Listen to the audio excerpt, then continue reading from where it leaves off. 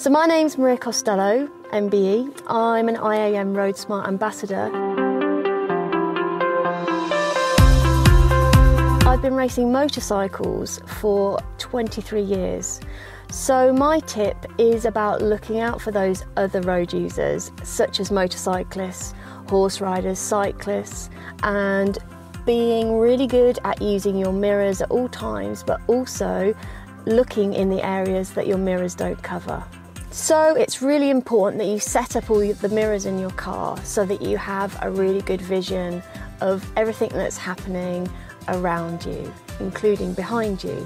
That's when you'll find out where you've got those blind spots that you will have to actually turn and look in to double check that there's no other road user using that part of the road.